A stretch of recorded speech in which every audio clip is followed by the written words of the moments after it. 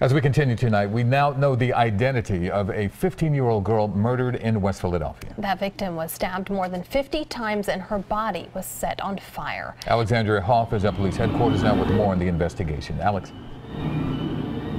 Well, Yuki, Nicole, it was originally thought that the victim in this case was in her early 20s, but it turns out that Sabria McLean of Newcastle County, Delaware, had just recently turned 15.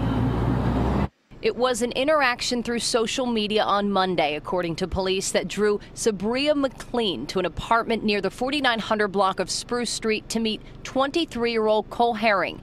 Inside of that apartment, police say that for an unknown reason, Herring stabbed the 15-year-old over 50 times, then dragged her body to an alley outside, set her on fire, and attempted to conceal her body with leaves. I had been told from some neighbors that there was a fire alarm that had gone off Monday evening. Do you think that could have been part of it? That's tied into this case.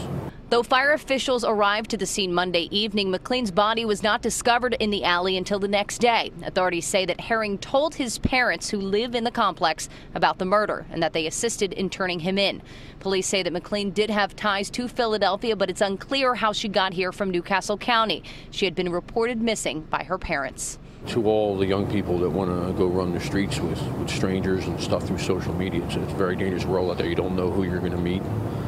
It's definitely not safe for yourself. It's not certainly recommended, and sometimes can have tragic consequences.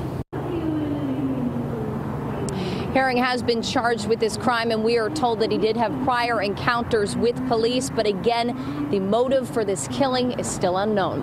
Reporting live from police headquarters, Alexandria Hoff, CBS 3 Eyewitness News. Alex, thank you for that.